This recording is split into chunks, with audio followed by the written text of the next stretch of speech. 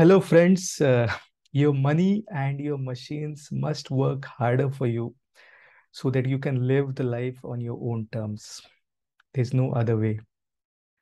I've been talking to a number of investors for last few years, and I realized many of them are not calculating their financial returns properly.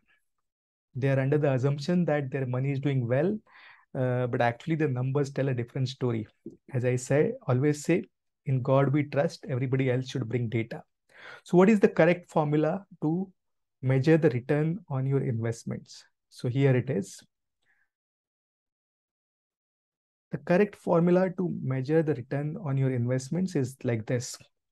Your real rate of return is equal to your rate of return, that is nominal, the way you calculate currently, minus inflation, because inflation is a tax that takes away your money because it brings down your purchasing power, minus the tax that you have to pay, direct as well as indirect taxes, minus the currency effects. As you know, the dollar is currently playing havoc and affecting all the currencies and purchasing powers, minus the costs you bear while doing trading or buying through dealers and brokers or transaction costs.